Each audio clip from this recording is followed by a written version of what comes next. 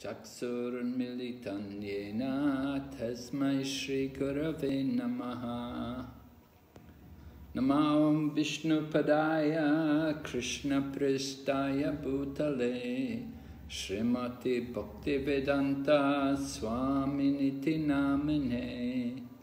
Namaste Saraswati Devi Gauravani Pracharine Nirvishesha Shunyavadi Paschatya Deshatarine Vanchakalpatarubhyascha Kripa Sindhu Bhayevacha Patitanam Pavanebhyo Vaishnavibhyo Namo Namaha.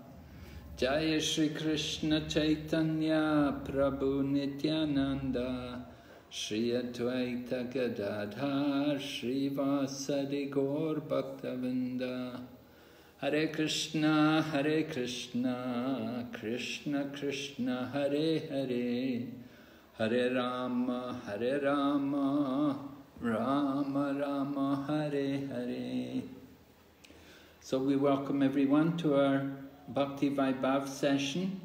We're studying the Srimad Bhagavatam, Canto 1, and we're on chapter number 11 today. Chapter number 11 is entitled Lord Krishna's Entrance into Dwarka. Right, I'll share the screen and we'll go to the PowerPoint.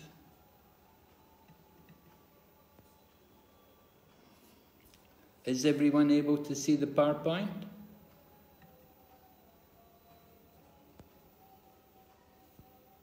Hare Krishna? Yes, Maharaj. Okay, thank you, Prabhu.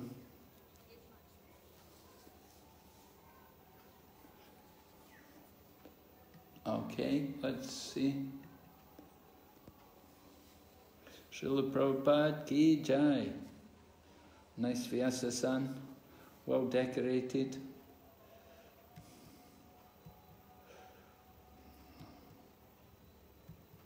Okay, a little review, what we covered yesterday. We heard about the ladies in Hastinapur, and they were glorifying Lord Krishna. And it said the words of the ladies of Hastinapur were more glorious than the hymns of the Vedas. The words of the ladies of Hastinapur was also Vedic mantras, or better than even the Vedic mantras. They're giving direct glorification of the Lord. They were personally able to see the form of the Lord there. So directly they were glorifying Him. The Vedas glorify the Lord indirectly. By all the Vedas, the Lord is to be known. So these ladies had understood the purport of the Vedas.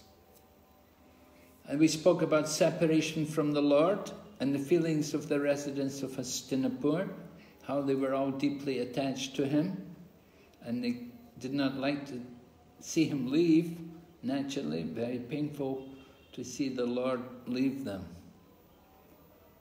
And so they felt that pain of separation, but that separation itself was as good as being with the Lord. So the effect of separation was that it invoked the association of the Lord, because the mind is fixed on the Lord. Then we spoke about the principles of shyness and the need for gender separation. Not everybody agrees, not everybody is in favor of these things. Modern society, certainly, the women are, in general, don't think they should be shy, and they also don't like to be separate from each other.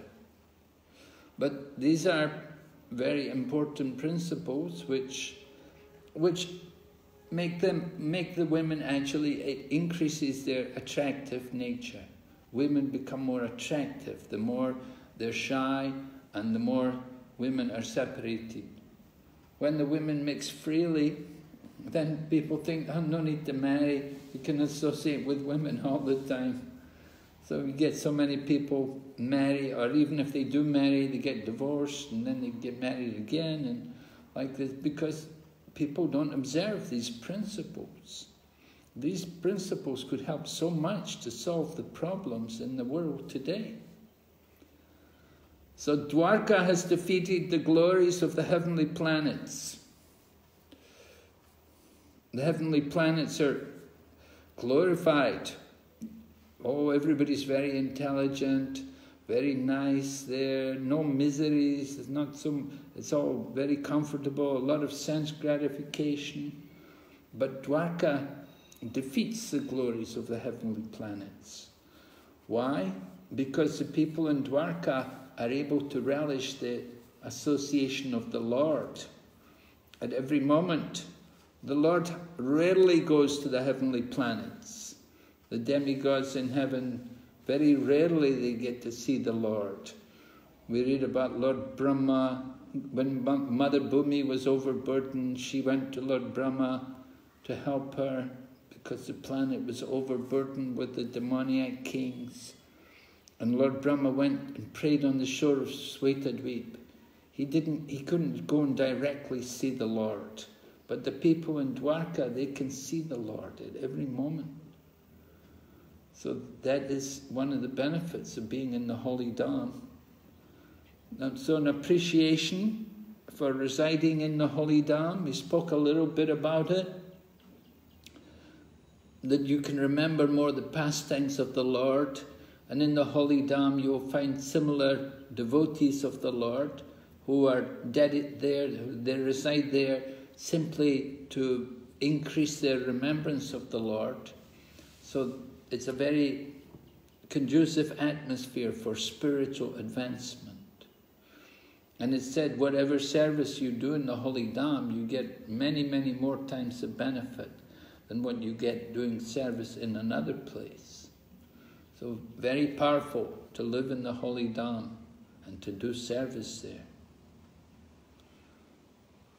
And then the principles of Lord Krishna's conjugal love. So we spoke a little bit about Lord Krishna's conjugal relationships. There's Parakya Rasa, Swakiya and Parakya. Parakya Bhava is there in Vrindavan with the gopis, and Swakiya Bhava is there in Dwarka. And Lord Krishna enjoys loving relationships, and we heard how he accepted all 16,100 ladies who were considered, in terms of modern society, they were considered fallen, but Lord Krishna accepted all of them as his wives and married all of them, and gave each one of them a palace also. All right, are there any questions on these points which we covered yesterday on the chapter before? Chapter number 10. Anybody has any questions?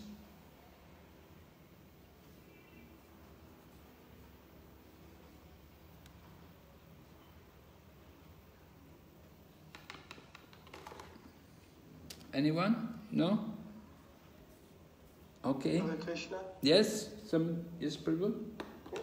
Yes, Hare Krishna Maharaj. My question is in regard to the prayers of the women on the roof. So they were saying that the Lord never left his wives in Dvarka. I can't remember the exact verse. So, but then later we see that, we'll see in chapter 11 that Krishna comes back to Dvarka and they all come to meet him and they were separated from him. So this seems like a contradiction. His wives were separated from him? All of the Dvarka citizens. It's not mentioned his wives specifically, but all the Dvarka citizens came out to meet him, and they were very eager to meet him because of a long separation. Yes. But in the prayer in Hastinapur, in the prayer of the women on the roofs, they said the Lord never left his wives. I can find that verse if it's necessary. Yeah, maybe you can tell me which verse you're talking about. I need to see the exact verse.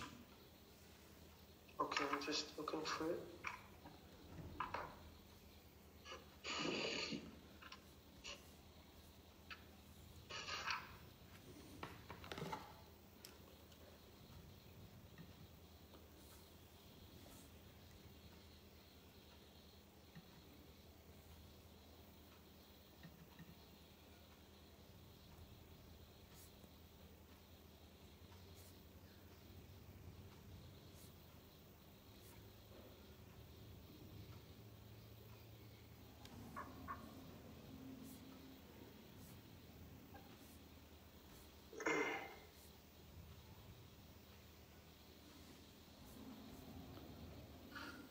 This is chapter 10, verse 30.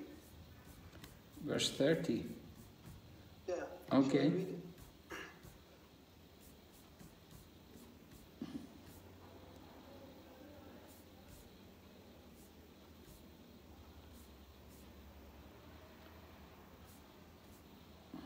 Yeah, maybe you could just read it for me?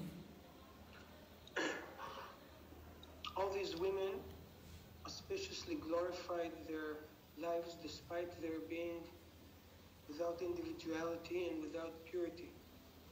Their husband, the lotus-eyed personality of Godhead, never left them alone at home. He always pleased their hearts by making valuable presentations. Yeah, so these ladies, all these women auspiciously glorified their lives. So these ladies are these ladies who were in the prison of Bhaumasura, right? 16,100. That's who's being talked about, yes. Right? Yes, I guess. I think they're talking about the women of Dvalka. Well, they're talking about those women who, it's mentioned particularly, they were without individuality and without purity. Okay. So these are, all these women, as mentioned in the previous verse, the children of these ladies, all of these ladies are glorious. Oh, okay.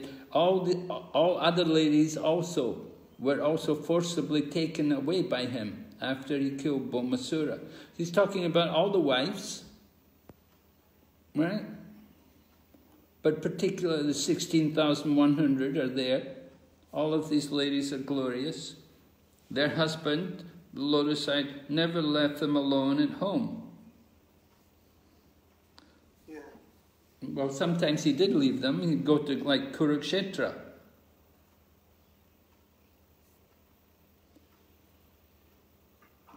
What was your point? So my question was, it seems like a contradiction.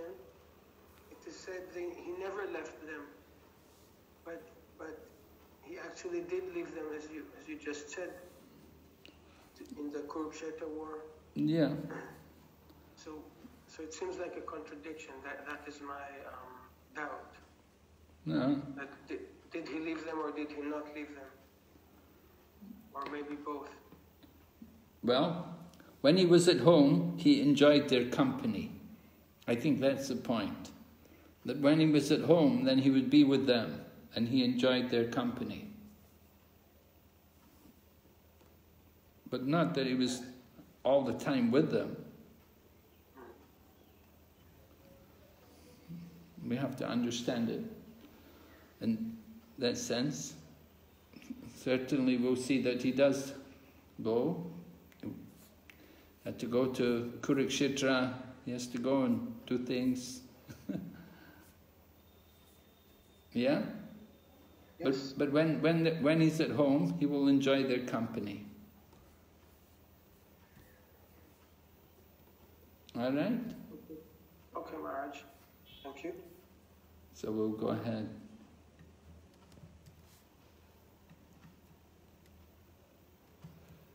Is everybody able to see the slide? Okay? Okay, so the overview of the chapter, chapter 11, begins with Krishna. We heard how in chapter 10 Krishna was leaving Hastinapur, right? And he was traveling with his entourage. Maharaj Yudhisthira went with him part of the way, and then at a certain point Lord Krishna convinced Maharaj Yudhisthira to go back. And Krishna continues with his entourage, and they come to Dwarka. And as they're approaching Dwarka, Lord Krishna blows his conch shell. And the people in Dwarka, they're able to hear the sound of Lord Krishna's conch shell, and the citizens all come running, they're eager, they're so happy, they've been waiting for Lord Krishna to return, and they all come to greet him. And we'll be hearing today about how they greet him. And when they come to greet him, they offer nice prayers to him. And then the second section, we'll hear about the beauty of Dwarka and the opulence, what it was like. We'll hear about the descriptions of Dwarka, and we'll hear also about how the Lord was received and what is the proper reception in greeting the Lord and in greeting some very senior personality. Then Lord Krishna enters into the city, and we'll hear how he exchanges affection. Different relationships with different people, all kinds of people, and the Lord will reciprocate with them according to their position. Some people he will embrace, some people he will bow before, and some people he will just simply smile at them and wave to them. And then the final section we'll hear about Lord Krishna entering into each of his palaces. And we'll hear more about the spiritual nature of Krishna's relationship with his queens. We want to understand carefully this pastime of Lord Krishna having 16,108 queens. We want to know more about their spiritual position. Okay, so the chapter begins. Here you can see in the illustration Lord Krishna blowing his conch shell. So Lord Krishna is entering into the country of Anarthas, which is another name for Dwarka. Maybe some of you have been to Dwarka. Any of you been to Dwarka? Anyone? Yes, Maharaj. No, okay. Only one. Yes, you've been also? Yes, Maharaj. Okay, good. Any Matajis have been to Dwarka? Yes, Maharaj. Okay, good. So you know what Dwarka is like. Very, very kind of remote place, right? It's really far away, remote place. Right on the coast, you have to go through past all the salt lakes where they're making the salt. Finally you get to Dwarka. Dwarka is right on the coast, so just like in Bombay, if the temple is in Mumbai, because Mumbai is near the sea, so the air is very salty. So it's very difficult for them when they make dresses for the deities, because everything corrodes. The salt in the air is very corrosive. And if you use jari on the dresses, then it corrodes. So usually they have to when they make dresses for the deities, they'll do them with beads, rather than just using traditionally jari. And also even the marble corrodes. And the marble also corrodes. So you'll see in Dwarka, usually they build temples with granite. And our little ISKCON temple, which is built there, is also made of granite. Because granite won't corrode the same as the marble. Anyway, Lord Krishna, when he was there, his Dwarka was the island. He had an island, right? He had the whole island. Big island. Must have been a huge place. because so many people were there. Anyway, hearing about it, Sutta Goswami said, upon reaching the border of his most prosperous metropolis, known as the country of Anarthas, Dwarka, the Lord sounded his auspicious conch shell, heralding his arrival and apparently pacifying the dejection of the inhabitants. Yeah, the people of Dwarka were dejected because Lord Krishna was absent from the kingdom. And all these people living in Dwarka, they're all Dhamvasis. They're very, very nice devotees. And the Lord has gone away, and so they're feeling the absence, they're feeling dejected. So when they hear the conch shell, they become enlivened. So here we have a description now in the second verse from this. The white and fat bowled conch shell, being gripped by the hand of Lord Krishna and sounded by him, appeared to be reddened by the touch of his transcendental lips. It seemed that a white swan was playing in the stems of red lotus flowers. A white swan was playing in the stems of red lotus flowers. So this example is given here by Sukadeva Goswami, Sutta Goswami, right? Sutta Goswami speaking. This is the first chapter. Sukadeva has not appeared yet. First chapter is Sutta Goswami. So Sutta Goswami is given this example about the white swan. White swan, of course, is the conch shell, and the red lotus flowers, the lotus flower, well, the red lips are, of course, the lips of the Lord, and the stem of the lotus flower are the lotus feet of the Lord. So we remember that example, which is given in relation to that famous prayer by Maharaj Kulashekar, right? Maharaj Kulashekar said, Krishna Tvadiya Padapankaja Panjarantam Ajaiva me Vishatu Manasa Rajahamsa. Rajahamsa, the swan. He said, Manasa Rajahamsa, let the swan of my mind become entangled in the stem of the lotus feet of the Lord. And so here also it's the stem of the red lotus flowers. So the swan likes to play in the stem of the lotus flowers, and sometimes the stem of the lotus will become wrapped around the neck of the swan. So here also the red lips of the Lord have touched the conch shell, and it appears to become reddened. So the example is given that everything is actually spiritual. And when it's used in the service of the Lord, then it becomes really spiritualized. So the conch shell, when it's sounded by the Lord, is fully transcendental. All of the ornaments, all of the paraphernalia of Lord Krishna are all transcendental. Everything. The incense which we burn is transcendental. The instruments we play are transcendental. It's all meant for Lord Krishna's glorification. And the conch shell also is for glorification. It's for the service of Lord Krishna. Lord Krishna is announcing his arrival in Dwarka. And the conch shell is becoming transcendental in the hands of the Lord.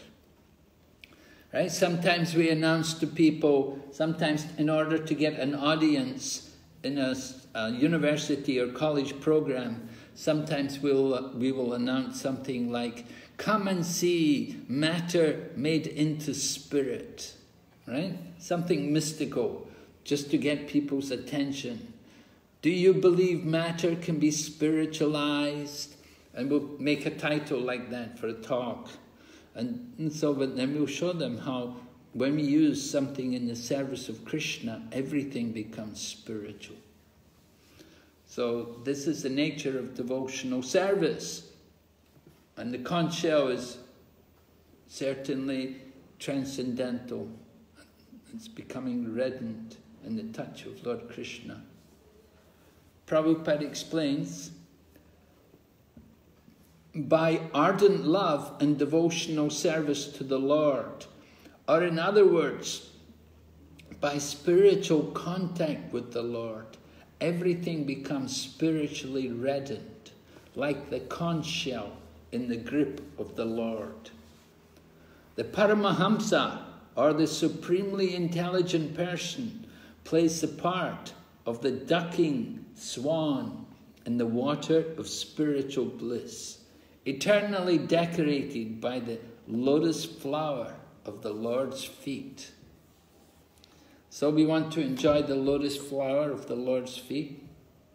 We want to entangle our mind in the network of Lord Krishna's lotus feet.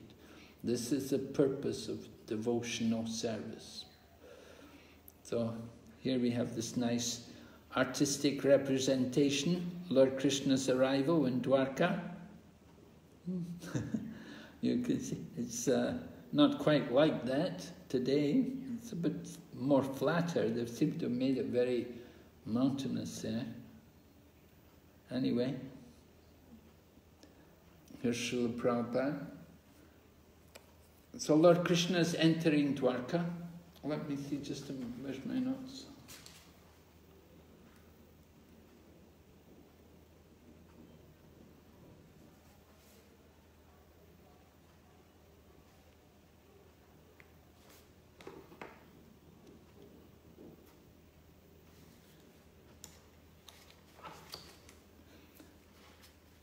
We want to talk a little bit about Dwarka. Those of you who have been to Dwarka, what are your impressions, you know? When we hear about a dham, before people come to a holy dham, we tell them, you know, you're going to Vrindavan dham, or we're going to go to Dwarka dham, or Mathura dham, or different, Mayapur dham, Jagannath Puri dham, there are many dhams. The dham is different from a tirtha. People in the Sri Vaishnavas, they talk about tirthas, and there are 108 tirthas. Tirtha is a holy place, but it's not a dham. The dham is particularly a powerful place because the Lord resides there eternally. So, coming to the dham, sometimes people are a bit shocked. Not so much about Dwarka, but when they come to Vrindavan, they may feel shocked. Vrindavan is somewhat primitive. Well, now of course it's very congested and it's changed a lot over the years. And since Prabhupada's time, so many changes. We used to be quite remote there at the Krishna Balaram temple. Practically no one lived up at that end of the town of Vrindavan. People were all down in Loy Bazaar. And sometimes a bus would come by on that road, Krishna Balaram road, or Bhakti-Vedanta Swami Marg, that road. And the bus would come by. Not much traffic. Now, oh, it's just so much change. It's really a big difference. So, how do we... And from the descriptions which are given in the Bhagavatam, we have very nice descriptions, actually, the nature of Dwarka. Right? How is Dwarka described in the verses in chapter 11 in Bhagavatam? Is it very pleasing, or is it very... What? What did you think of the descriptions? Or those of you who have been there, how did you find it?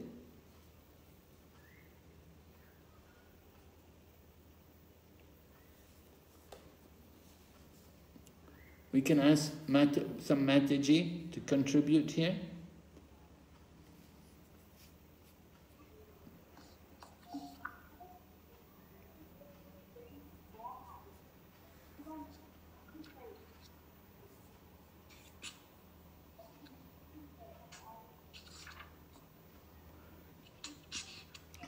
Can we have some hands? Somebody like to contribute?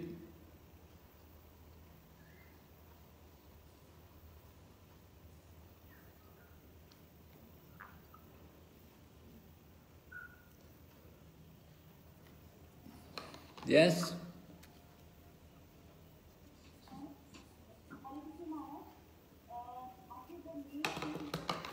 Can you put your microphone on? I can't hear you.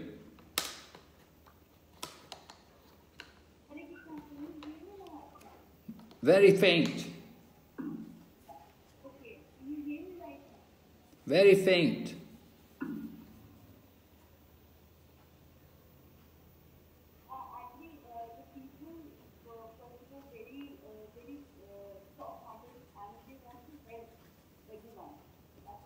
I don't know what you're saying. It's not clear.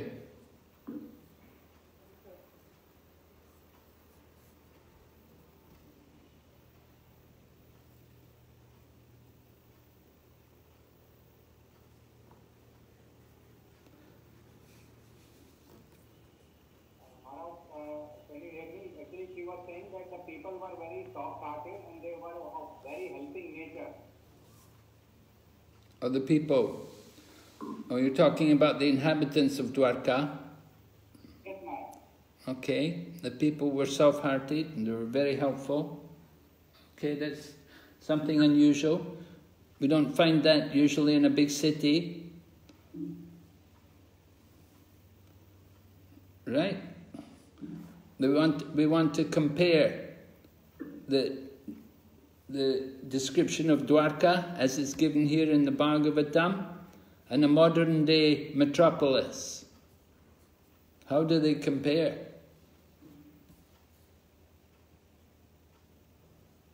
Another point which was mentioned is that architecture of the temples was very nice, very, very attractive and very nice. The architecture. Oh, the architecture of the temples. Oh, okay.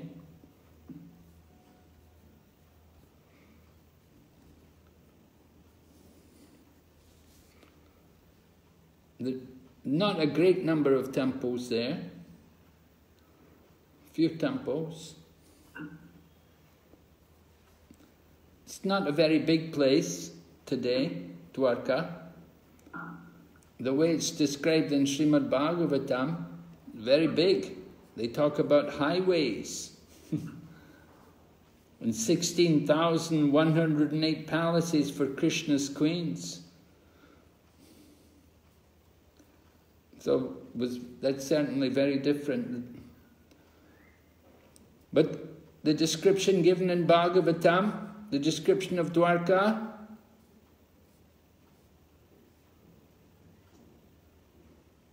Filled with opulences. sorry? Filled with opulences of all seasons. Okay, opulences of all seasons.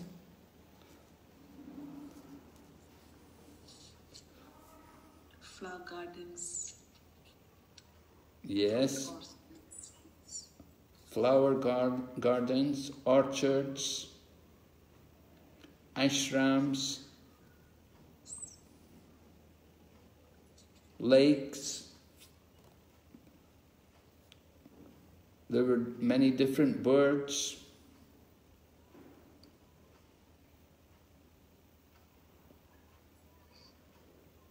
No factories.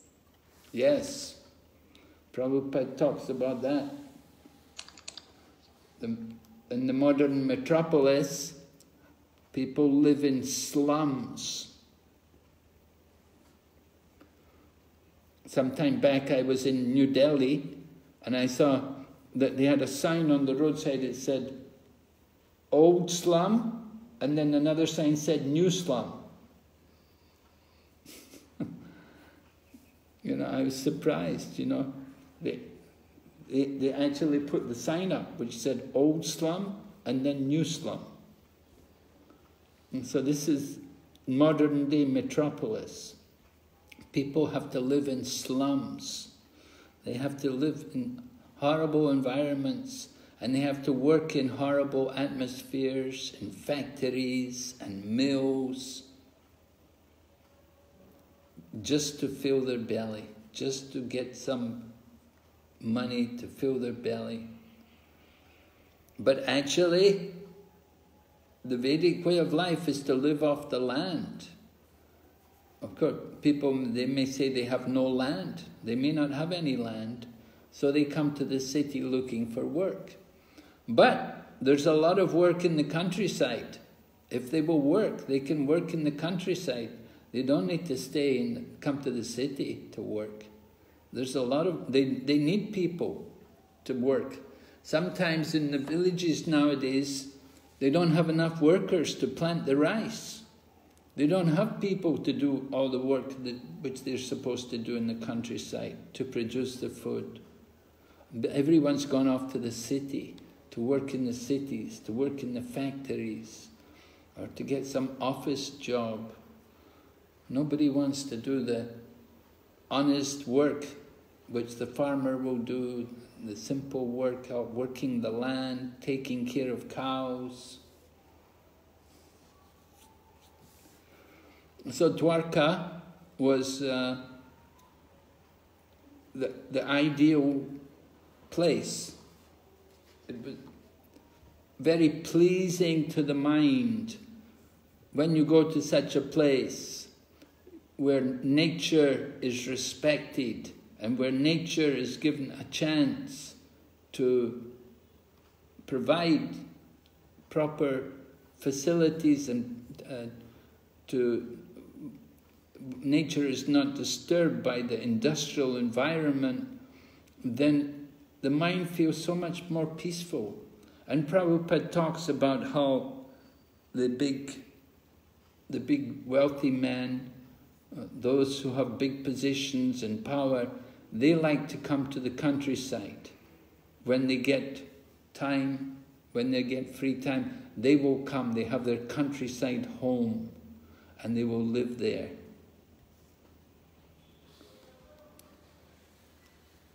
We see here in Navadvip Dham, when we go on parikrama, we go to visit different parts of Navadvip Dham, and many places we will see there are big houses there which are all locked up, deserted. And the people who own the houses, they've gone off to Delhi or Mumbai or Calcutta, and they keep their home there and they just lock it up and they go away. They don't like to live there. But they have the house. They have the house, they own land there, but they go off to the city. They want to live in the city. Just like all the rats and cockroaches, they all like to go in these dirty, crowded places. So the same way people go and come, they go to the city and they live in some apartment building, packed in some apartment building, so many people on top of each other, and you look out the window and you look into another person's apartment, everything's all so packed and crowded together. No proper air, the air's all polluted by the traffic and the congestion, and it's very dangerous also. There's so much crime, robberies. But in a place like Dwarka, you're more safe. In this holy dham, there's a spiritual atmosphere, and you can feel the natural beauty of the place. It's very easy to appreciate the natural beauty. Just like when you go to Govardhan, you go around Govardhan, you can see the beauty of Govardhan. Nowadays they're restoring many of the places around the Govardhan. It's becoming more and more beautiful, restoring it back to its original nature. So the holy land of Dwarka, very special place. So Lord Krishna has come back there, and we're going to, then we go on to hear about the reception, how the people, they all come out to greet him, and Prabhupada talks about how to properly receive the honored guest. Described here, the Vedic way of receiving a great personality creates an atmosphere of respect, which is saturated with affection and veneration for the person received. The auspicious atmosphere of such a reception depends on the paraphernalia described above. Such a program of reception is full of sincerity on the part of both the receiver and the received. All right, so you have to receive a great personality. Prabhupada is coming, right? In the picture you can see a reception, Srila Prabhupada's come. So, what are you going to do? You can see Prabhupada's got a big garland. They must have given Prabhupada a garland. They're holding an umbrella over his head. Any other things you'd like to do when you have to receive a Srila Prabhupada? Or Srila Prabhupada is coming? Or Srila Prabhupada's representative is going to come? How are you going to welcome them? What is the proper arrangements for the reception of an honored guest? Can we have some hands up?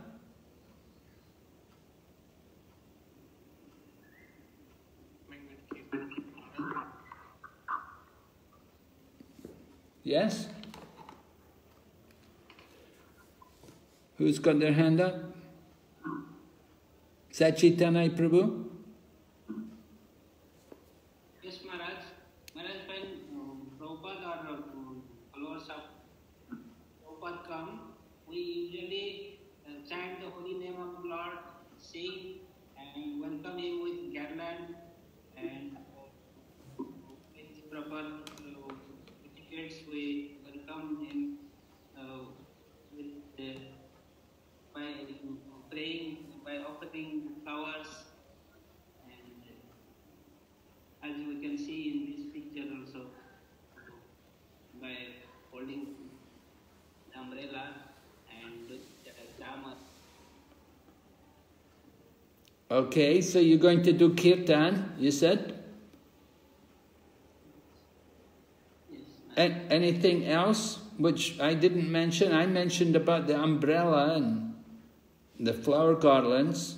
Anything else you're going to do to make the proper reception? Somebody? Krishna Maharaj. Yes, Prabhu? Maharaj, I was thinking sometimes when such personalities arrive at their destination, then we would do Guru Puja sometimes and do foot bathing. Pada Puja? Yes? Yes. Sometimes, yes, Prabhupada allowed devotees to do that for him. He said, when the devotees did it the first time, he said, oh, you are learning. Prabhupada hadn't told them to do it, but as the devotees were reading the books, they were understanding more what is the proper standard of reception. However, you have to be careful about this. In some parts of the world, that this is a dangerous thing. You know, like if you go to some countries where there's maybe a communist country, you know, where people are, or a socialist country, people are not in favor of this worship of men. Worship of men is not encouraged, it's not appreciated. And people will they'll make criticism, they really become offended by it. They will criticize it. They say, look at this. You know, they don't recognize that this is a great personality. So we have to be a bit careful about doing these kind of functions, like offering worship and bathing the feet, these kind of things. Where it's the culture here in India, it's not recognized in other countries often, and it's difficult for people to understand, and they may criticize it. So in some parts of the world, we are very careful about this. But some other things which can be done? Yes, Maharaj. We also used to sometimes shower the flowers on the personality when they came. Yes. Scatter some flowers on the heads, maybe from above, like... Yeah, we have windows on up the way how it's going to the temple, so we used to shower flowers on the rooms. Yes, right. And we read about Krishna's wives there up on the roof of the palaces. They also throw flowers down onto Lord Krishna. Okay. Something else?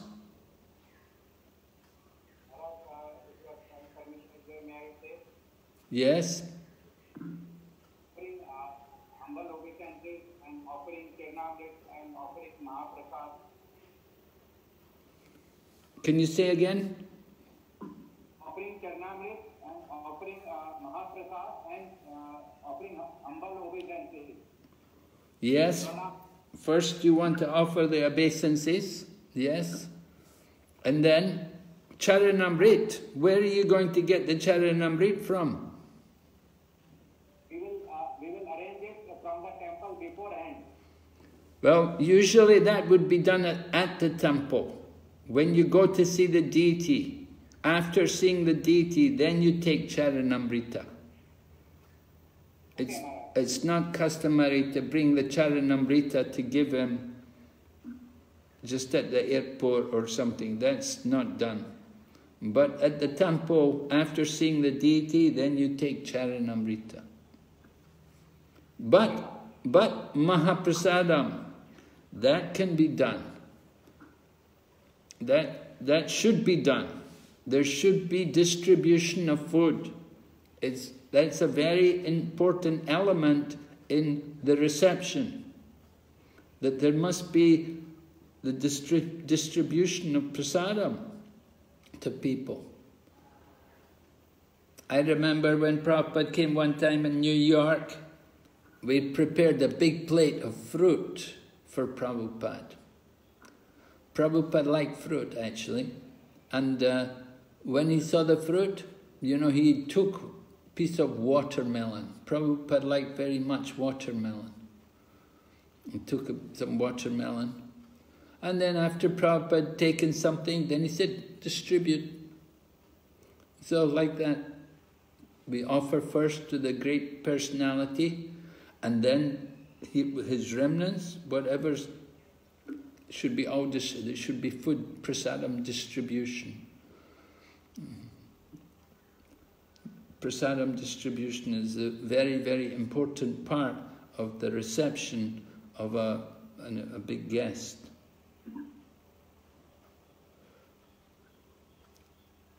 And then, of course, there will be also words of praise and welcome.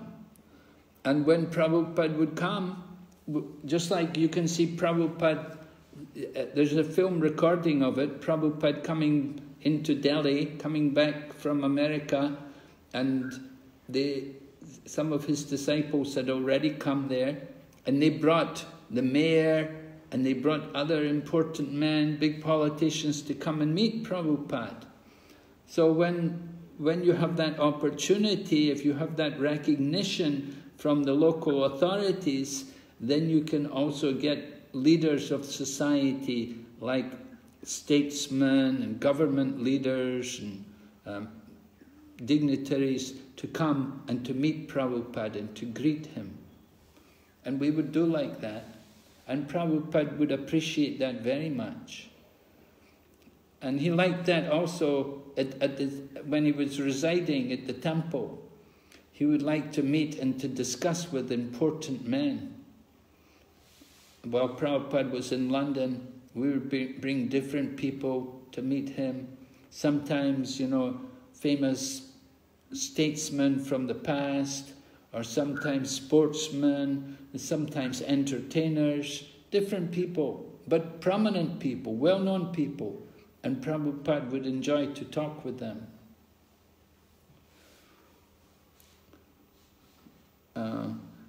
So like this, how to make a nice reception for the pleasure of the Lord and for the Lord's devotees. So in this regard, we also talk about festivals which take place in the temple, right? Let's go ahead. Oh, one important part we didn't discuss was about those people who came to greet the Lord when he arrived at Dwarka. And among those people who were there, right? Maybe you remember who was all there? Among the different people who came to greet Lord Krishna when he arrives at Dwarka were the prostitutes. And it's described here, I'll just read it. It appears that the prostitutes of Dwarka, who were so eager to meet the Lord, were all his unalloyed devotees. And thus they were all on the path of salvation, according to the above version of the Bhagavad Gita. Therefore, the only reformation that is necessary in society is to make an organized effort to turn the citizens into devotees of the Lord. And thus all good qualities of the denizens of heaven will overtake them in their own way.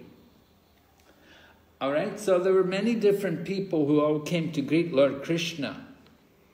It's described, and it particularly mentions about these ladies who were the prostitutes of Dwarka. And they're described as being very beautiful. Their beautiful faces with dazzling earrings, and, you know. So, how can we understand this? Of course, is bewildering for ordinary people to think that Dwarka is a dham, a holy place, and in the holy place there are prostitutes. What is this? First of all, who can respond to this?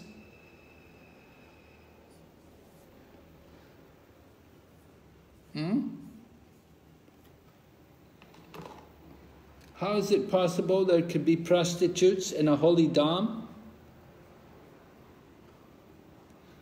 Anybody would like to take up this subject matter, respond to it? Murli Manohar?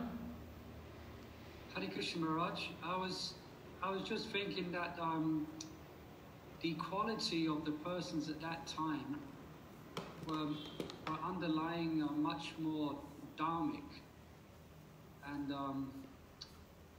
say much more dharmic. So even though they may have had occupations like a prostitute, they were probably more of substantial character than the people in Kali Yuga.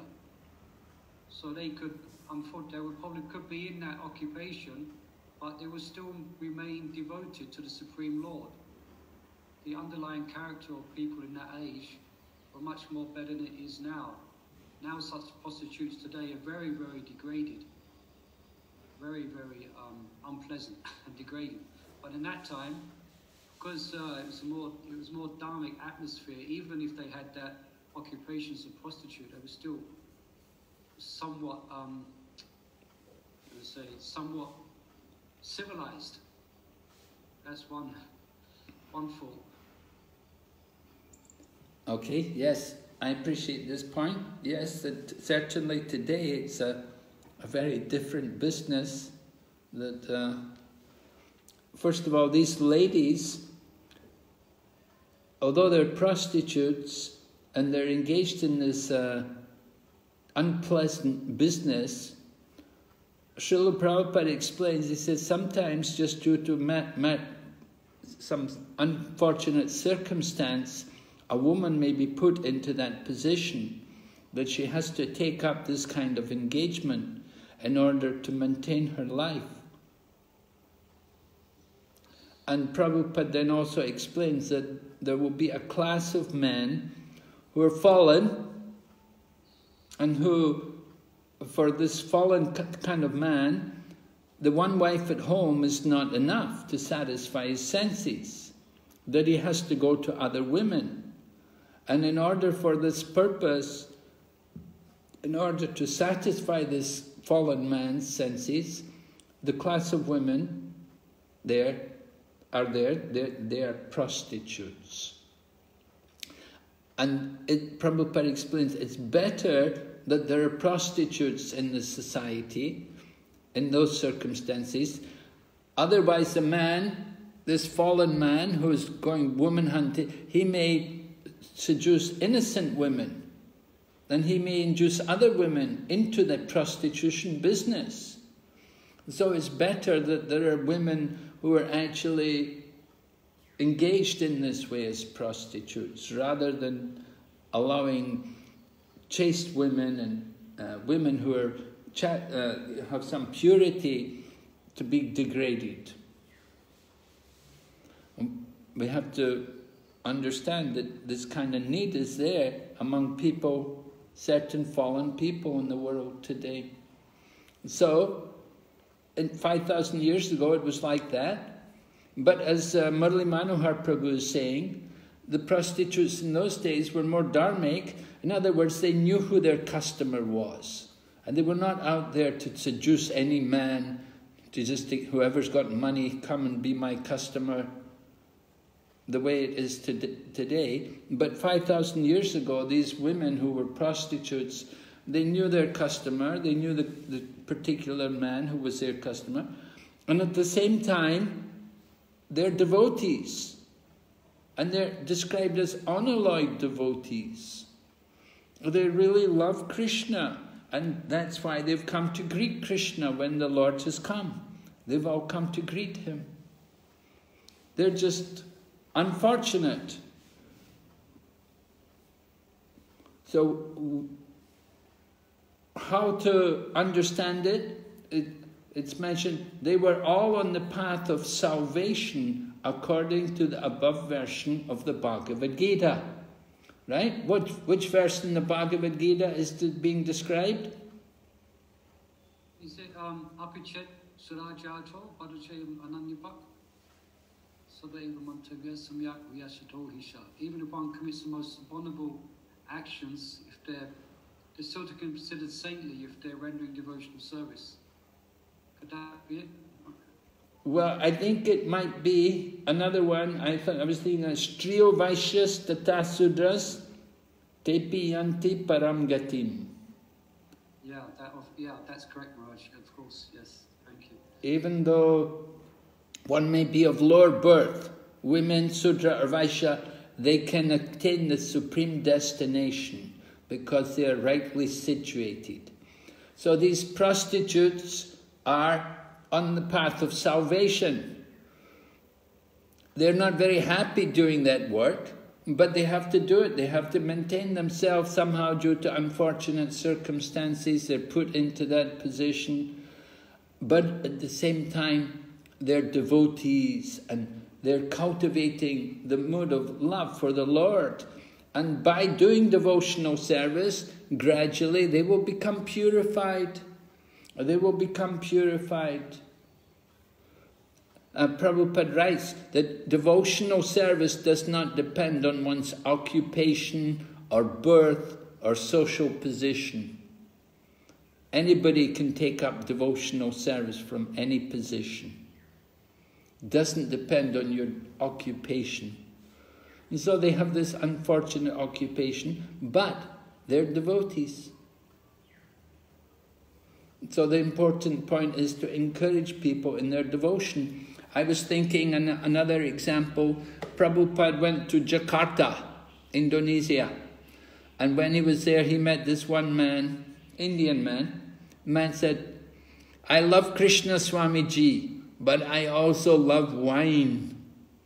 So Prabhupada told him, So when you drink your wine, you should think this wine, this is the taste of Krishna. He said, you just think like that. Every time you're drinking wine, you just remember this wine is the taste of Krishna. And in this way you become purified. And gradually, as they get purified, they will be able to give up their sinful activities. So Prabhupada states here, the only reformation that is necessary in society is to make an organized effort to turn the citizens into devotees of the Lord. And thus, all good qualities of the denizens will overtake them. So somehow get people to become devotees. The rules and regulations come later. Just get people to become devotees. This is the principle in preaching Krishna consciousness, right? Don't worry about the rules and regulations. Get people to be devotees. And these prostitutes, they had devotion. They all came to meet Lord Krishna, to welcome him. And they're eager to see the Lord. On the other hand, those who are non-devotees have no good qualification whatsoever. However, they may be materially advanced. The difference is that the devotees of the Lord are on the path of liberation, whereas the non-devotees are on the path of further entanglement in material bondage. Right? This statement here, Prabhupada is basing on that the verse in Srimad Bhagavatam, which describes that one who is a devotee of the Lord has all good qualities. Yashyasti bhaktir bhagavati akinchana sarvaya gunais tatra samase suraha. Right? One who is a devotee has all good qualities. One who is not a devotee, even though he may be very expert in controlling his senses, he's very expert in raising his family, he's very expert in mystic yoga, but if he's not a devotee, he doesn't have any good qualities. Because he's under the modes of nature, and he's just going to remain under the modes of nature. But one who is a devotee, he will transcend the modes of nature. Prabhupada had the experience. He went into the post office one time in India, and the man in the post office was talking to Prabhupada, and the man in the post office said, "Why I have to be a devotee? Why?" He said, "I'm a good man, I'm honest, I don't steal, I don't lie, I don't cheat." But Prabhupada said, "No, if you're not a devotee, sometimes you will do these things, sometimes you're under the modes of nature. Sometimes you're in goodness. Nature of the mode of goodness is sometimes passion, sometimes ignorance. You cannot avoid it. If you're not a devotee, you really don't have any good qualities. It's just a question of time. Sometimes some good qualities, other times bad qualities. But one who is actually a devotee, they're on the path of liberation." So these prostitutes, even though they're in that unfortunate occupation, they're devotees, and they're going to get advanced. And remember, they're devotees in the holy Dham. Of course, is it good that they're doing this business in the holy Dham? Well, I don't know. We have to consider. What is their consciousness? They're maybe more attached to being in the holy Dham than they are attached to being prostitutes. They don't want to leave the holy Dham, because in the holy Dham, they've got the opportunity to see Lord Krishna. Lord Krishna's coming. Okay, any questions or comments on that? Anybody else like to contribute about the prostitutes in Dwarka? Hare Krishna Maharaj. Yes? I have a question. Yes? It seems to me that the prostitutes were more closer to Krishna when they meet him on the street than the chaste women who were on the roofs on the buildings, and it seems to me a little bit unfair, or why they were on the streets. They weren't like the chaste women. Yes, that's an interesting point, Mataji. Thank you. You brought up, yes. We do hear about the chaste ladies, like Krishna's wives, and so on. They're described to be on the roof of their buildings. They didn't come down on the street. And Prabhupada talks about it, how they observed the segregation of the genders. They showed the shyness because they were cultured, respectable ladies. So they didn't go out on the street with the mass of people. Well, because their homes were there, they could actually see the Lord coming there. But for the other prostitutes, the Lord is not going to come to their home. He's not going to go there where they live. They went to see the Lord. So they didn't have that facility. They didn't have the rooftop house where they could go to actually see the Lord. They had to just be there on the street. But, of course, they would observe some segregation. They wouldn't be able to directly go and to be close to the Lord. They would keep some distance back. That would be observed. That's the custom. That the ladies they'll see the Lord from the distance, although they're not able to go on the roof.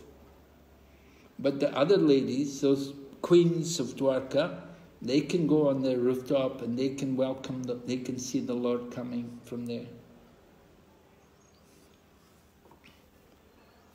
That's how I understand it anyway. Anybody else? Any other comments? Maharaj, I have one. Yes, Prabhu. It's a question. Yes. It's kind of, in one sense, surprising that in such a holy environment, that there such a transcendentally surcharged environment, that there is even a need for prostitutes. I understand in general the point, of the need for prostitutes so that lusty men won't induce proper cultured ladies into, their entanglement. But it just seems odd, that there would be a need for them in Dwarka. That's the question. Or the well, we have to consider how big is Dwarka. It's not that. It's not like everybody's just only Krishna and Krishna's family and Krishna's devotees. There's a lot of other people there in Dwarka. And it's described in the chapter, it also mentions the different people who all come out to greet Lord Krishna, right? There were musicians and dancers and singers, actors. There was geologists, geologists, is it? Yeah? Yeah? Geologists, and so many different people, different scholars and pundits, and so many people were there. It was really a city, because so many people, and Krishna had a huge family, 16,000 wives, and each wife has 10 children. And then there's so many brahmanas and pandits there, and so many other people. It's a huge metropolis, right? But still, it was very beautiful. Even though there were so many people, still it kept the beauty. The beauty of Dwarka was maintained. It didn't become an industrial hell. So the atmosphere was good, but there's a lot of people. A lot of different people needed, and there has to be also teachers and shopkeepers and cooks and all different people cleaning and doing things. We heard about when Lord Krishna's coming, everything is kept very clean, and they sprinkle the streets with water, fragrant water, which is already, they put the aroma, they put some flower petals into the water, so the water is very fragrant, and they've used this water to wash the streets. And so everything is so pure and sanctified, but there's a lot of people to do all of this. You've got all the workers doing all of this. And not everybody's going to be the pure devotee. This is the point. Not everybody is a pure devotee there in Dwarka. Just like we know in Vrindavan, Vrindavan's a holy place, but you've got all kinds of people. You know, well, here in Mayapur, we know what goes on. We just had a murder here in Mayapur. So you've got mafia and that kind of thing here in the holy place. Although it's a holy place, and there's a lot of people, but there's different kinds of people. So you do have that problem. You have people who are fallen, and they have material desires. Even though they may have some devotion, they like to be in the holy place, but they're fallen souls. They can't control their senses. That's not enough just to have the wife. They get more they want to have they want to go to the prostitute. Kavi Chandra Swami told me about Japan. He said in Japan, he said the Japanese woman, you know, the men, they just feel so uncomfortable with their wives at home, because their wife is at home, you know, she's always nagging, always on their case and complaining to the husband. So the Japanese men, they like to go to prostitutes also. Although they have a nice wife, well, the wife is nice, but at the same time she talks. You know, women can talk harshly sometimes. You know, and Prabhupada writes, he said, the tongue of a woman is so sharp it can cut you to pieces, will cut your heart to pieces. And so they can talk sometimes very harsh. So the men, just to get away from their wife, they go to prostitutes, and they go to the prostitute, and the prostitute will joke with them, and you know they have it's a very different company being with the prostitute. So even though the man is married, he goes to the prostitute for his sense gratification. So even though the man, he's a bit pious, he's living in the holy place, and he's a devotee to some extent, but he can't follow the principles. He's not strict. And this is why you have things like prostitutes in a big city, a big place like Dwarka. That's how I would understand it.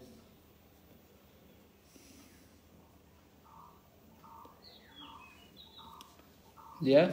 Is that all right? Yeah.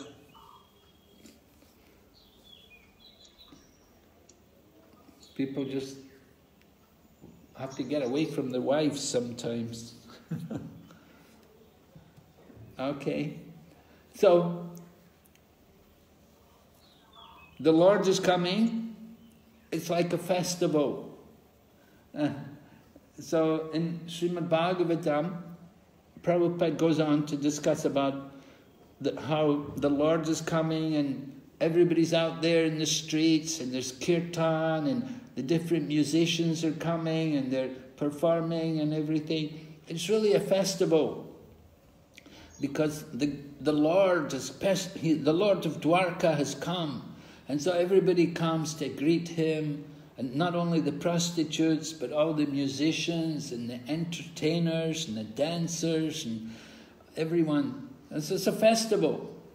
So festivities in the temple of the Lord, as held generally, are like festivals performed during the manifestive days of the Lord of Dwarka. Just like when Krishna was present, it was a festival. So the same way with the deity, Prabhupada explains, this is why the acharyas will install deities in the temple. And in this way they will have also festivals. They will recreate the festival of the Lord appearing, the Lord coming into the holy Dham. And we have these nice festivals. You have festivals like Julan Yatra and Janmastami, these kind of festivals. Authorized acharyas install such temples of the Lord under regulative principles just to offer facilities to the common man. People, you know, the Lord appeared 5,000 years ago, but we get the taste of the Lord appearing when we go to celebrate Janmastami. We go there, we see, you know, we bathe the deity of Lord Krishna. It's a festival, it's a wonderful festival. Or Julan Yatra, you put the Lord on the swing, you pull the swing. Damodar Leela, that's also another festival. Damodar, the month of Damodar, where we offer the lamps every day and sing Damodar prayers. These kind of festivals, they help us to feel the presence of the Lord by these festivals.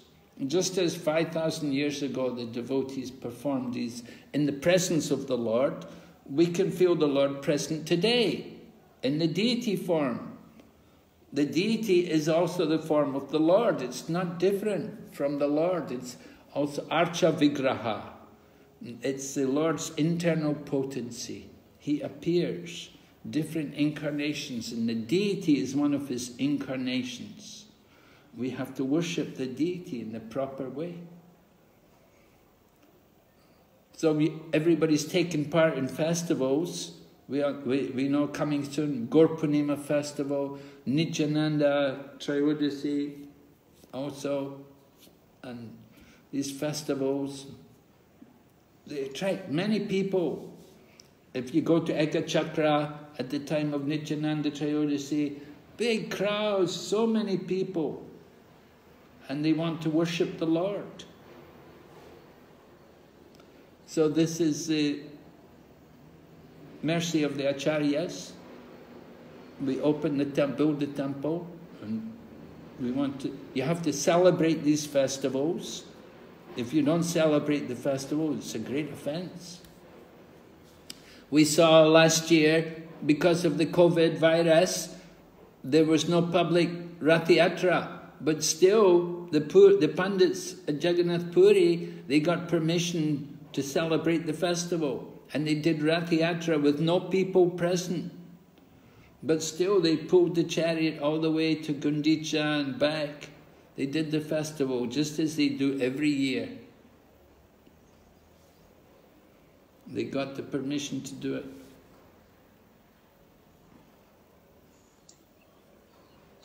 So very important to observe these festivals. And certainly a lot of spiritual purification, powerful spiritual atmosphere. You go to these festivals, you can really feel the presence of the Lord. All right, so Lord Krishna has come into Dwarka. And in Dwarka, of course, he has all of his queens. So, who are these queens? We see here, purport of text 37. Queens were also expansions of his internal potency. And thus the potent and potencies are perpetually exchanging transcendental pleasure, known as pastimes of the Lord. All right, so maybe you can, we can make some groups and you can just spend some time to go through this final section and tell us something more. Give us the nature of Lord Krishna and his queen's relationship in Dwarka. We want to understand how Lord Krishna's pastimes with his queens are not of this material world. And how can we present the fact that Lord Krishna had 16,108 queens? How can we present this fact to an audience of people who are not devotees? how can we properly present it to them so that they can understand Lord Krishna's pastime in Dwarka? What points would you like to present? We'll put you in groups and you can discuss how we can present Lord Krishna's pastime of having 16,108 queens. How can we present this fact to a modern day audience who are not very much devoted? Is it clear?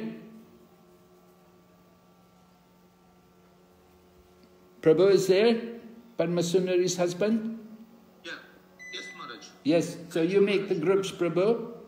Yeah. How many groups you want to create, Maharaj? How many devotees we have? It is 23. So 6 people a group? 6 fours or 24? How much time? 10 minutes.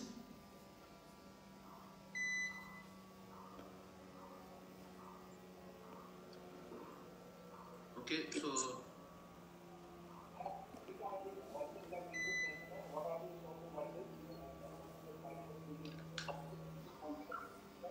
or different groups have to focus on different verses, or everybody has to focus on all the verses?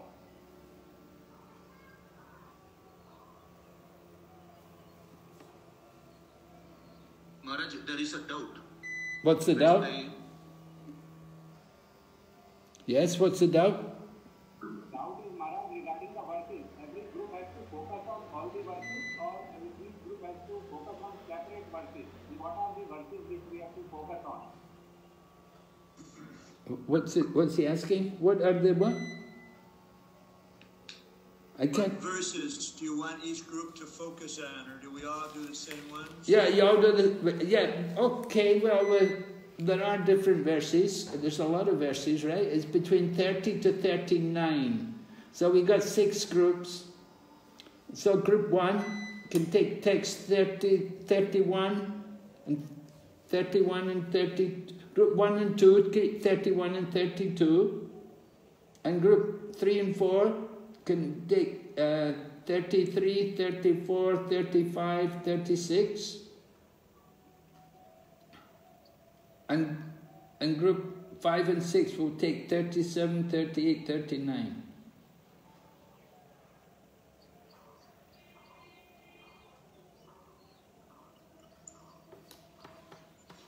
Okay? Is it clear?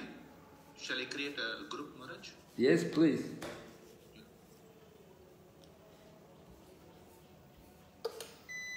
Maharaj? Yes?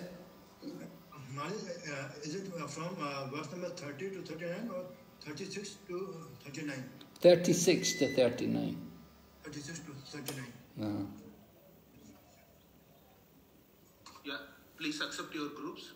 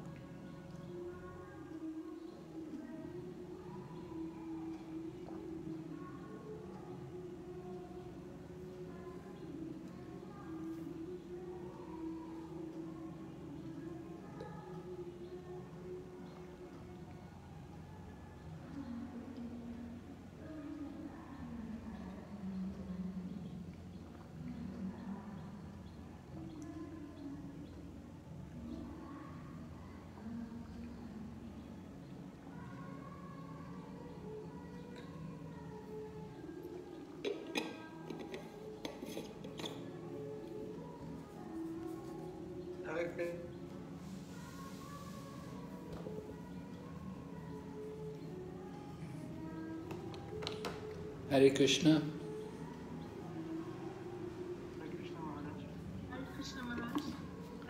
Hare Krishna. Are you able to come up with something? You got some points? We have now just go through the text and we will start just. We have not finished it. You're still reading, eh? But what I had, the question was that how we should present it to the common people. Yeah, yes. Right? So in the text 51, there is the omnipotency of the Lord described and how he was expanded in different forms. That he was not just not able to take care about the queens, but he was expanded in 16,000 forms, and in this way he also made for every queen a palace and like this. So Yeah, right. Yeah, Lord Krishna is taking care of everyone. He's not neglectful. He's not neglectful of duty as a husband. Right? The duty of the husband is to provide for the wife, so he provides a palace for each of them. And we have to present that this is God. We're talking about God. We're not talking about an ordinary person. We have to understand what is the nature of God. He's the Supreme Lord. He's above everyone. But he appears like an ordinary person. So that's the difficulty, that we're thinking him to be ordinary, but he's not ordinary. It's mentioned there in 31 that he's above everyone. He's not equal to or less than anyone. He's way far above everyone. So this is the point people have to understand. I think that's the main point you want to impress upon people, that there is somebody above everyone, much greater than all others. That's clearly stated in 31. As Prabhupada mentioned that he can have 16 million wives, not only 16,000. Right, yeah. Okay, you've got some good points there then. I'll leave you with it.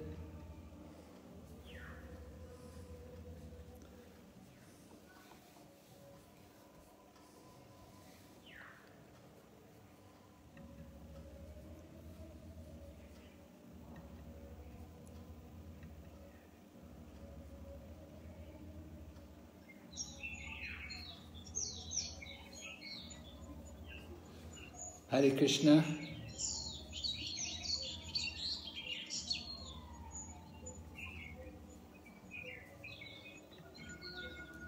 Hare Krishna. Have you got some points, Mariji?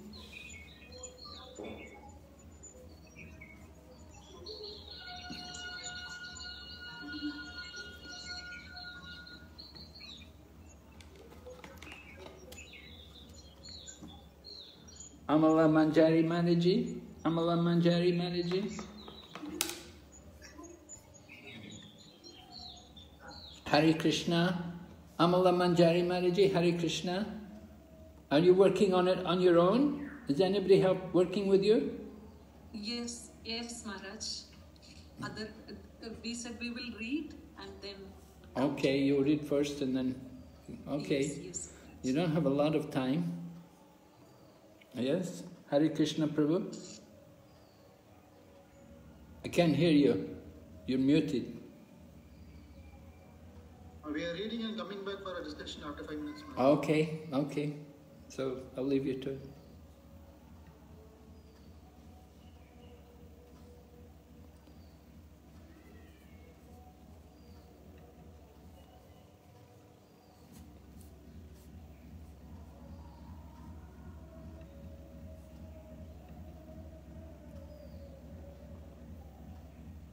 same thing in text 39. Prabhupada seems to be making that emphasis, how the Lord's associates are transcendental. Yeah. They're part of his internal potency. Yeah. Hare Krishna. Hare Krishna. Hare Krishna Maharaj. Hare Krishna. Are you okay? You got some good points here? Text 39 has a lot of points there. Yes, we're kind of each dealing with one of the verses, Maharaj, one of the purports. Okay. Quite a few points there. We might, what we might do is when we present, we'll just quickly present each verse, like one devotee will do each verse. If we've got time. Just try to get the essence, you know. Okay. Try to keep it, you know, not too long because we don't have a lot of time. Yeah. Try to get the essence, constant, you know, bring it together if you can. Yeah. Okay. Okay. Yeah. Thank you, Maharaj.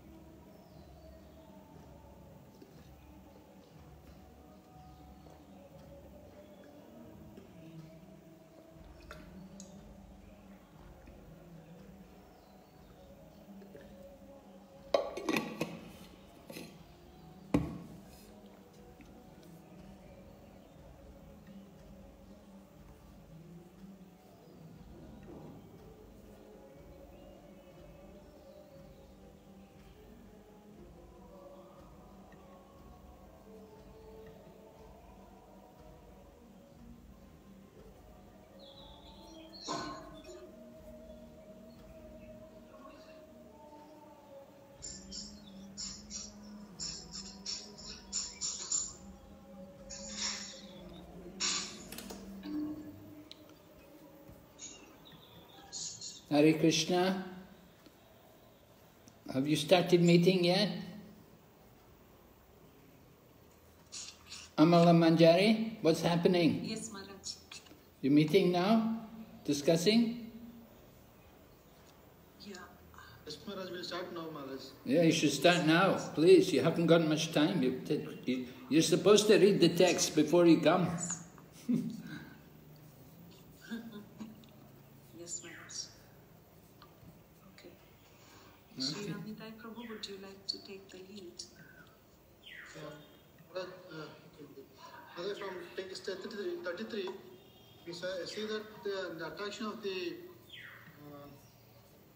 ladies or the queens of Dwarka were so attractive, they were never feeling, the attraction was constant, they were never feeling bored on seeing the lotus feet of the Lord, they were constantly attracted. And in 35, the woman of Dwarka are said to be the Lord's internal potency, means he is not enjoying apart from what is there. So for the modern people, it is looking like it is a modern affair.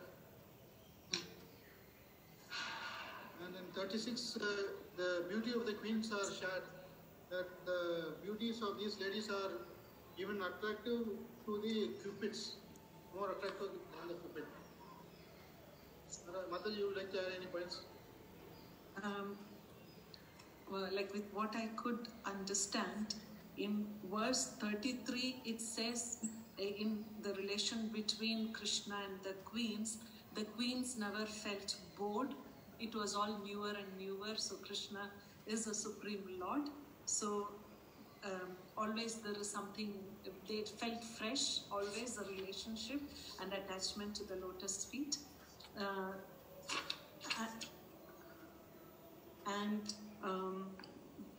They were doing service. It was as a service. So they got, it is like the supreme governmental service, Prabhupada says. So it's not like a normal relationship.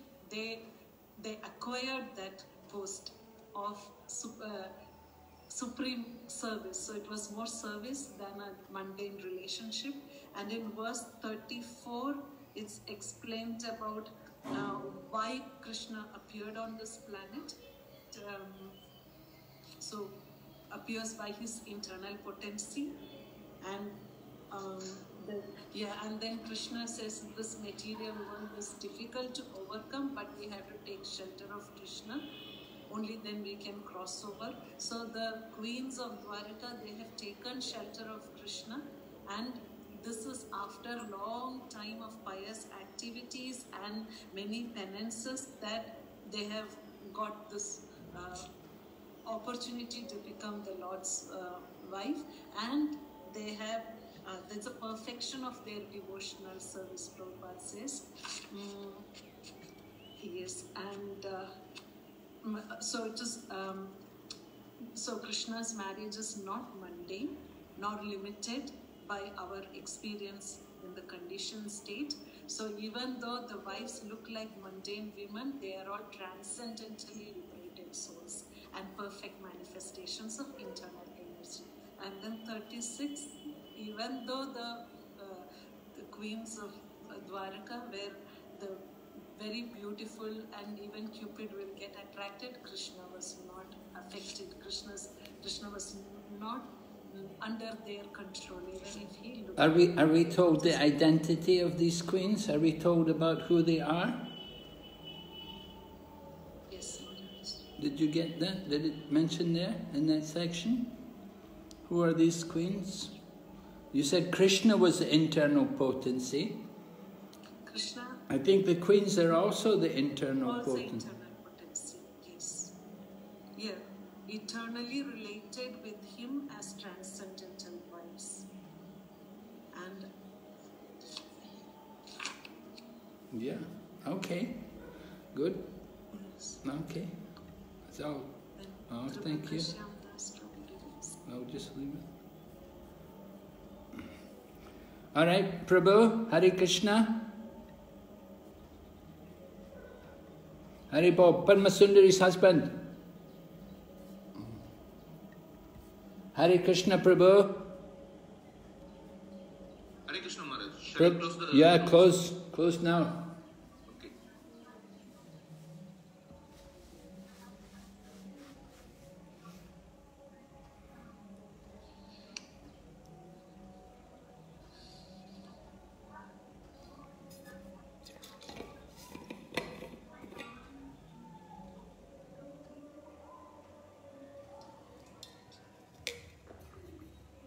They will be back in 35 seconds, Maharaj.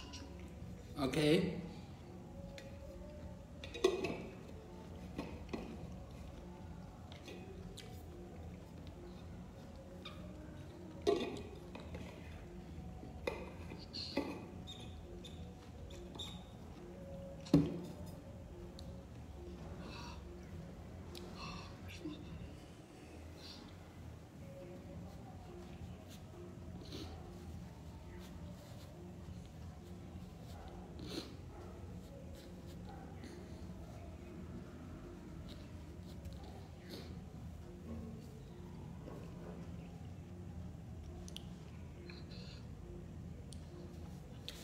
Okay, everyone back now? Yeah. All right, so let's hear from group one.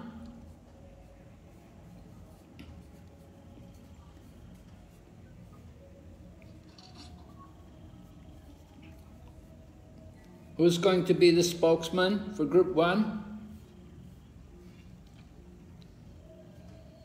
Chandrika Mataji. Chandrika Mataji, yeah.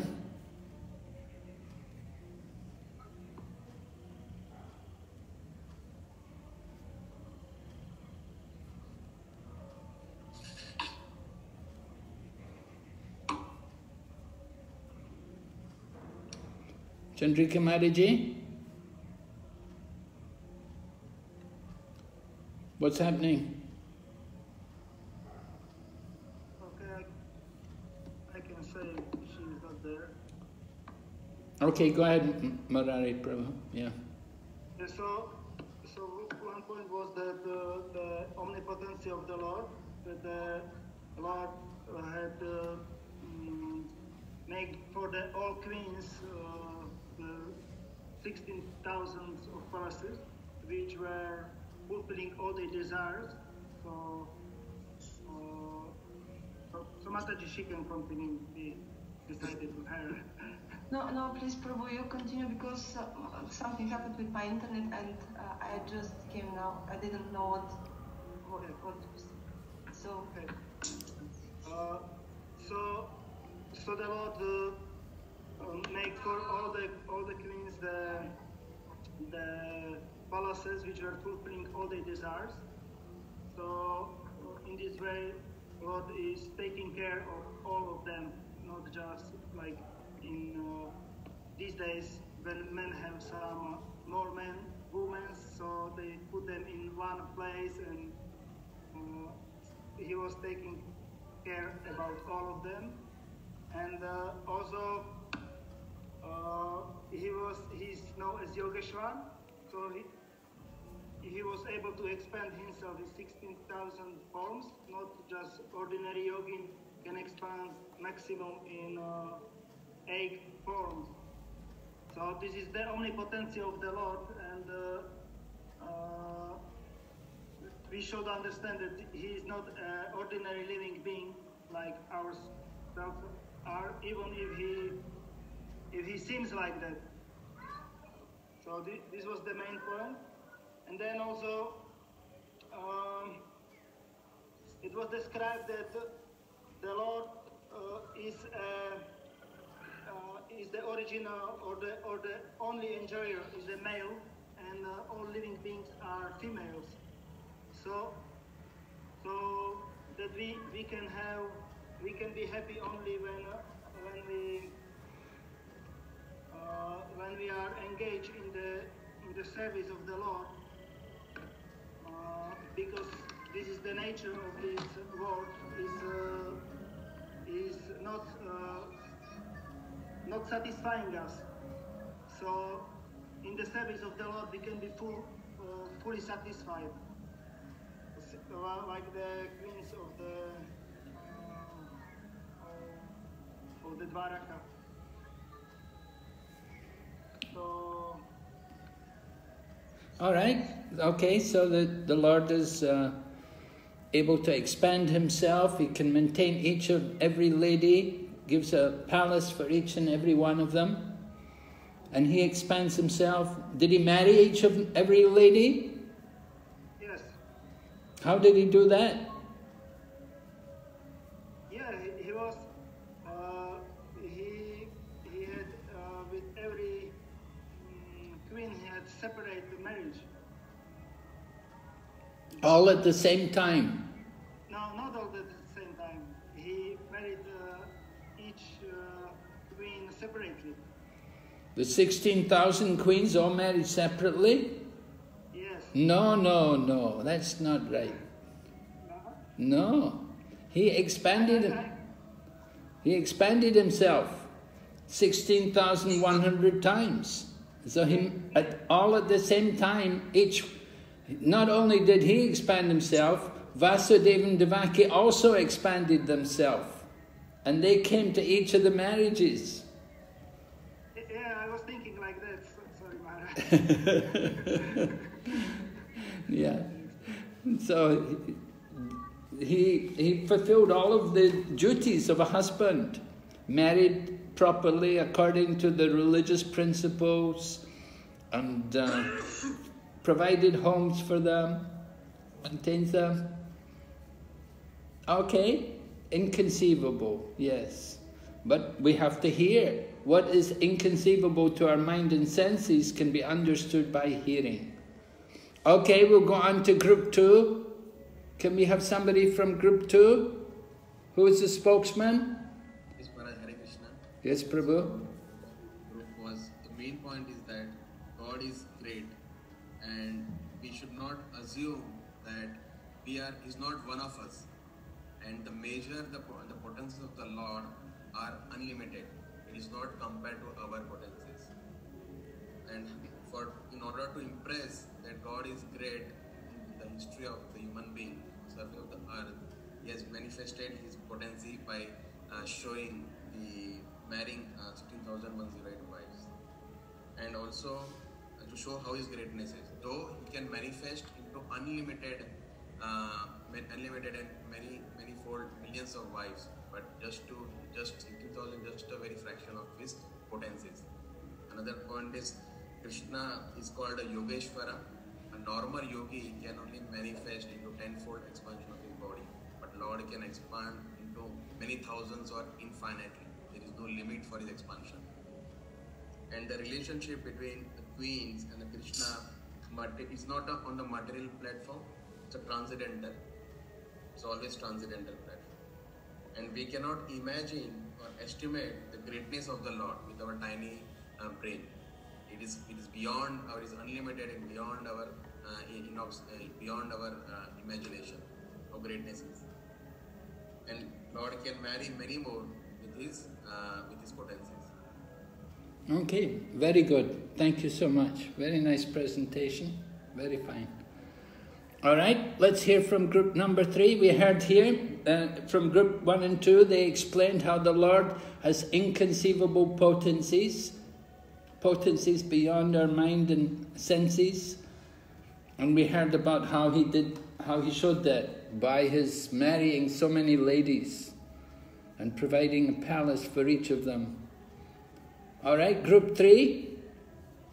Who's going to be the spokesman? Is it Gopal Ganesham?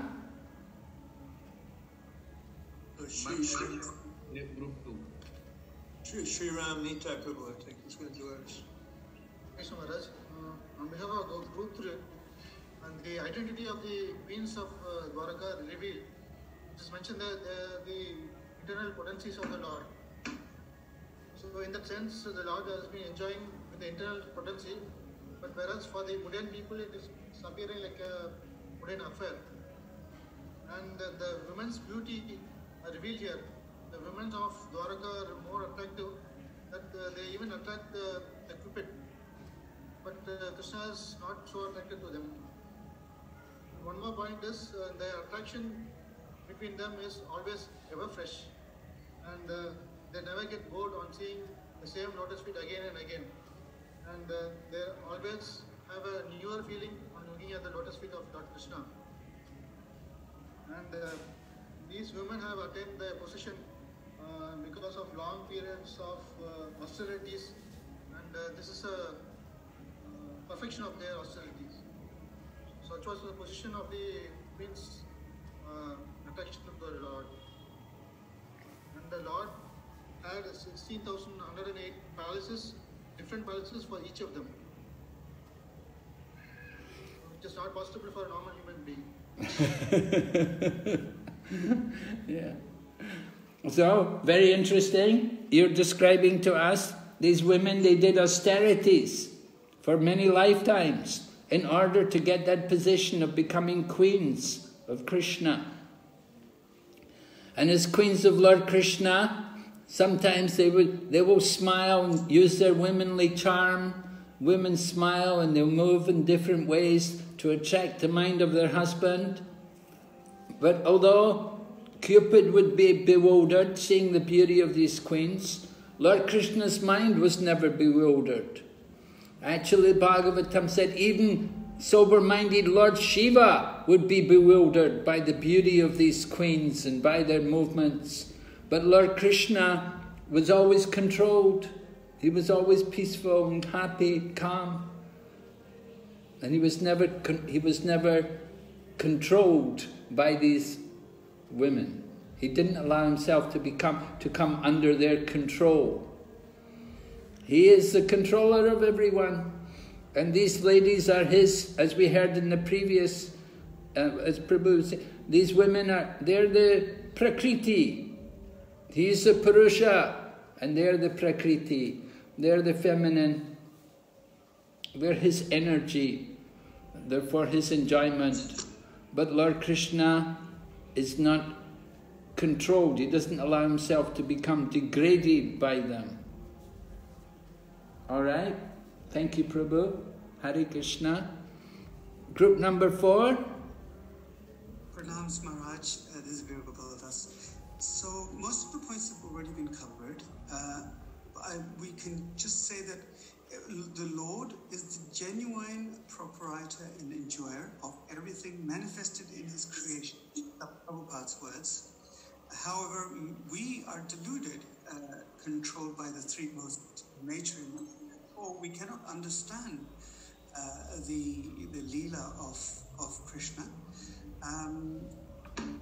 This is one additional point. Rest of the points have already been mentioned, Maharaj. Lord is Atmaran, he is self-satisfied, so therefore the relationship was not based on mundane aspects that we consider to be. So these were some additional points, Maharaj. Yeah, this is very nice. The Lord is Atmarama. Atmarama, one who is satisfied in the self. So he doesn't need anything for his pleasure. But at the same time, everything is his. It's all his. The whole material creation is his. So he has nothing to possess because it's already his. So because he's Atmarama, he's fully satisfied. He's not thinking, oh, I will enjoy, oh, this looks nice. Or he's not controlled by the mind and senses as we are, we conditioned souls. The Lord is always transcendental. Okay, thank you, Prabhu. Let's hear group 5. Hare Krishna, Maharaj. Hare Krishna. Maharaj, it's from last 3 sloka, 37, 38, 39.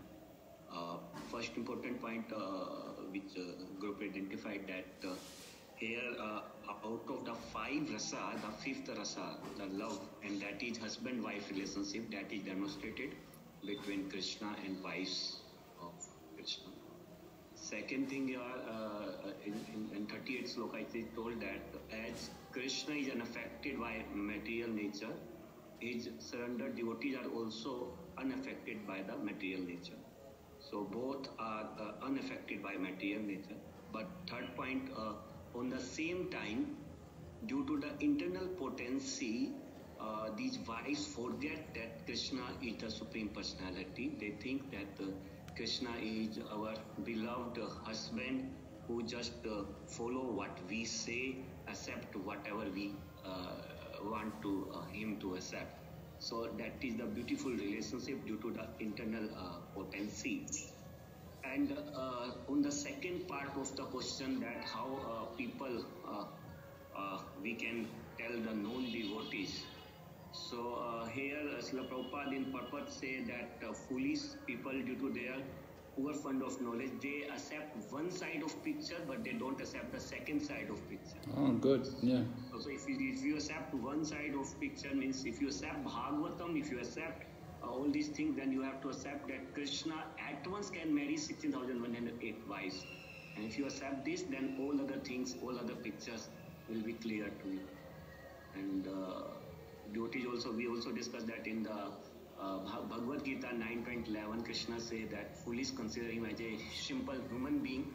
So until unless one understand on that plane that Srimad Bhagavatam and Bhagavad Gita are transcendental and Krishna is not a person, then they will not be able to understand all this transcendental. Can you just explain this again about the one side, they accept one side, they don't accept the other side? What is the one side and what is the other side? Srila Prabhupada saying that they without considering that the Lord can at once marry 16,000 wives or more. So they are not considering that Krishna can marry 16,108 wives at once. No, but there's two sides of the picture, right? One side they accept, one side they don't. What side do they accept?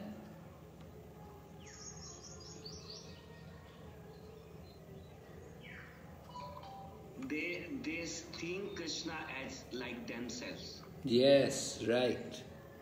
And that's why they make they make own conclusions. Means they consider that everything. Right. They're thinking Krishna's an ordinary person because they see Krishna in family life, mundane life. He has his wife, he has his house, so they think Krishna is just like us. So they accept him like that, but they don't accept the other side. The other side, 16,000 wives, not just one wife, 16,000 plus wives.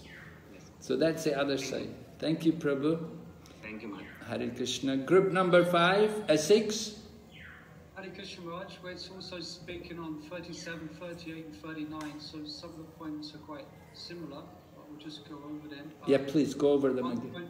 First point is the Lord is transcendental. So his associates are also transcendental, a part of his internal potency.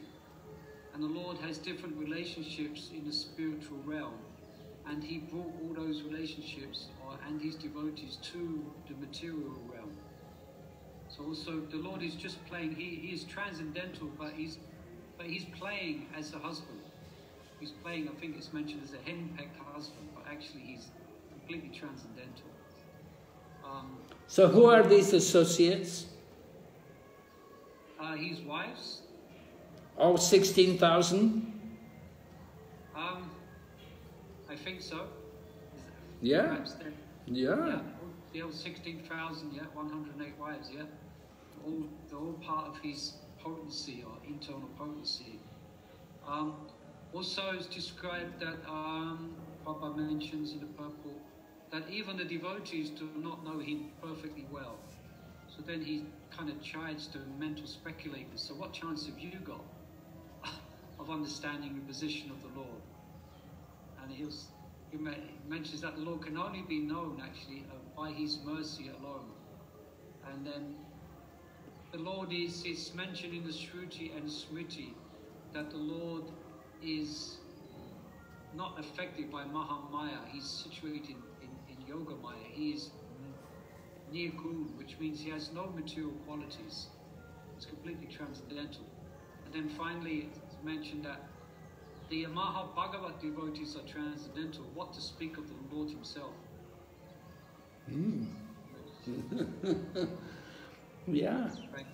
Thank you. Yeah. So the Mahabhagavat devotees are transcendental. Certainly the Lord has nothing to do with the material energy. He's above that. But this is Leela, and he's performing his pastimes with so many great devotees, pure souls who have also come from the spiritual world to take part in his pastimes. Okay, so let's just go back to the slideshow. We'll just finish this off.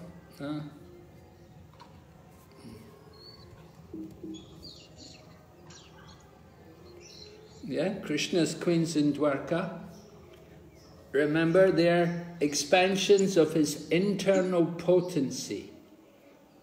And thus the potent, meaning Lord Krishna, and the potencies, the queens, are perpetually exchanging transcendental pleasures, known as pastimes of the Lord. And you can see in the picture some of the pastimes. Lord Krishna with his queens on the elephant, and the queens are all there receiving him. From the Chaitanya Bhagavat, it is stated in the Gopal Tapani Upanishad that the queens of Krishna are also related to him as belonging to the category of his Swarup Shakti. Therefore, in their position as Swarup Shakti, they are necessarily of the same position as Lakshmi. In other words, they're all goddesses of fortune. All 16,000 plus, they're all goddesses of fortune. And they've come to take part in the Lord's pastimes. A further quote from 37. Mental speculators compare everything from the standpoint. Thus, when the Lord is found to act like an ordinary person in matrimonial bondage, they consider him to be like one of them, without considering that the Lord can at once marry 16,000 wives or more.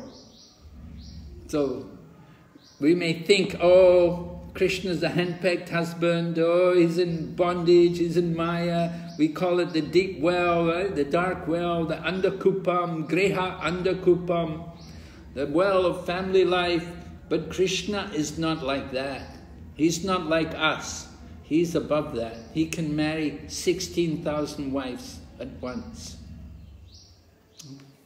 Okay, so we spoke about this transcendental nature of Krishna's exchanges. a little quote here. He married only 16,000 wives and entered in each and every one of the different palaces, just to impress in the history of the human beings on the surface of the earth that the Lord is never equal to or less than any human being, however powerful he may be. No one, therefore, is either equal to or greater than the Lord. The Lord is always great in all respects. God is great, is eternal truth. From the purport, text number 31, chapter 11.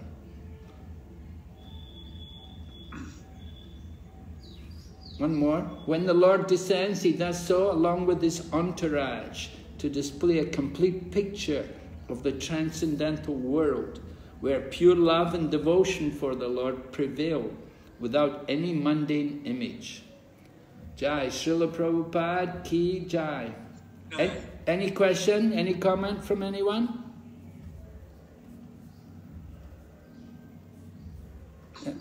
Anybody? Yes, Maharaj? Yes, Prabhu? I was just thinking about this connection with Narada Muni, which he enters into Dwaraka and went to the different palaces of the Lord, and he saw different activities which Krishna had in these different palaces, and how Narada Muni, when he went to the first palace, he saw Krishna in one situation, and he praised the Lord that he wanted to give him some benediction, and he was praying that he can remember him always. So, and then he enters in different other palaces, and he saw Lord in different other occupation duties in these palaces. So in this way, he realized that Krishna gave him the opportunity to remember these different pastimes. Okay. Yes, that's nice. Narada Muni visiting Krishna in Dwarka. He saw the inconceivable opulence of Lord Krishna, performing different pastimes in different places with different wives. Okay, thank you, Prabhu. So, Padma Sundari asked me about the open book question for this unit. So we selected question number 3, which is about mood and mission, relating to Maharaj Yudhishthira, the beginning of chapter 10. Right? So you want to be working on your essay, that's the topic. Pick some quotations about mood and mission from that section and discuss about ISKCON and how much we are fulfilling Prabhupada's desire for the mood and mission of ISKCON. Okay? So thank you very much. We'll see you next week. Srila Prabhupada ki. Thank you, Maharaj. Hare Krishna. Thank you, Maharaj. Thank you, Maharaj. Thank you, Prabhus. Hare Krishna.